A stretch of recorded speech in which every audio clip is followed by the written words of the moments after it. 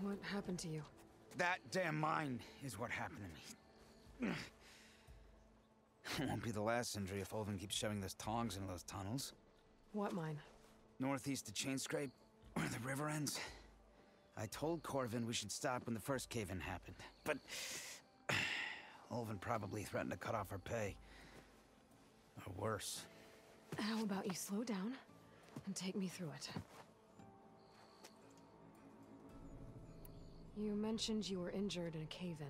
Yeah, a couple days ago. That's how I hurt this blasted leg. Corvin and the others were opening a new vein while I was checking on an older one. As soon as their blast hit, the tunnel I was in collapsed. Might have dodged it if I wasn't running on barely a spark of sleep. We were pushing too hard and too fast. And you're afraid Corvin and the others might not be as lucky if it happens again. Mm-hmm. Hit the nail right on the head. How come Olvin's in charge?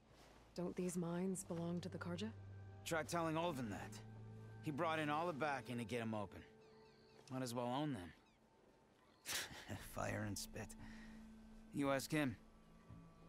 He owns us as well. Who's Corvin? He's their foreman, and a damn good one. The kind that knows how to deal with management when it gets unreasonable. But Olvin, his demands go beyond unreasonable.